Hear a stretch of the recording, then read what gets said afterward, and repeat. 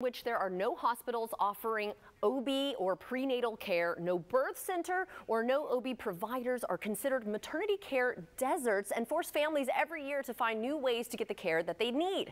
So to help us understand the impact of maternity care deserts is Chief Executive Officer at March of Dimes, Dr. Elizabeth Chereau. Thank you so much for joining us. But first, what exactly is a maternity care desert? It's an interesting concept here.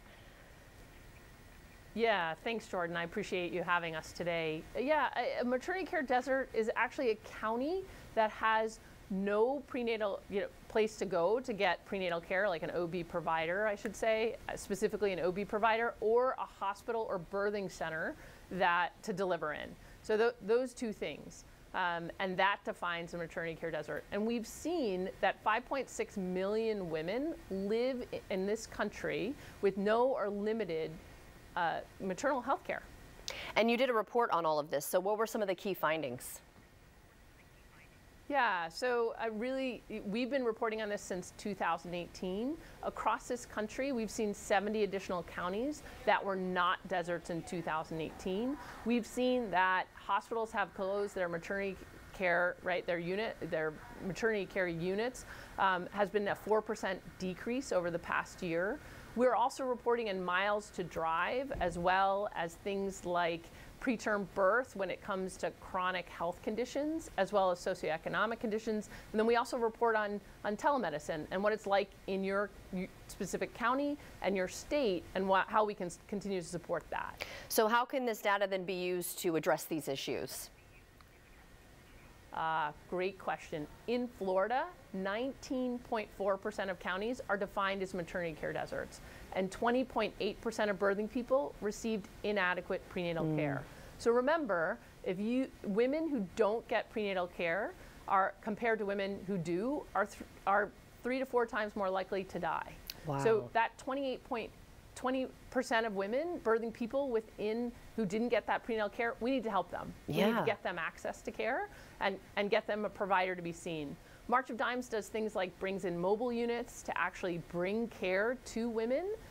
We do things like doula care, where we're getting community healthcare workers to the patients to help them not only before they deliver, during, and after.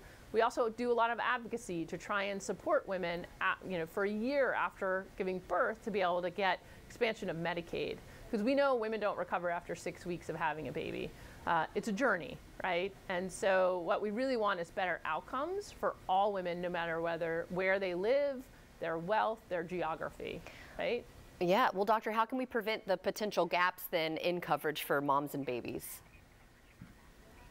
Yeah, it's an excellent question. I think we realize we need to focus really, specifically on those chronic health conditions. We need to look at where those maternity care deserts and those hospital closures, we're seeing them because of low volume, nursing shortages, OB shortages. We need to really focus. It's a multi-layered kind of solution. If there was one thing, I would say it today. We don't have that one thing. It's a multi-layered response we have to have. I also think if we start looking at maternity care deserts, preterm birth, and then we start looking at race, those are some of the worst outcomes as well. So there's a lot to focus on here.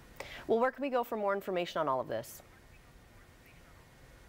Best question. marchofdimes.org/MCDR. So it's our website, marchofdimes.org, and that /MCDR is Maternity Care Desert Report. Appreciate it, Jordan. Thank you. Yes, thank you so much. And you know what? We're doing our part too right now, just talking about it. So, and for you guys doing your report on all of this. So thank you again. And of course, if you'd like to see this interview again, everyone out there, you can head on over to our website at First Coast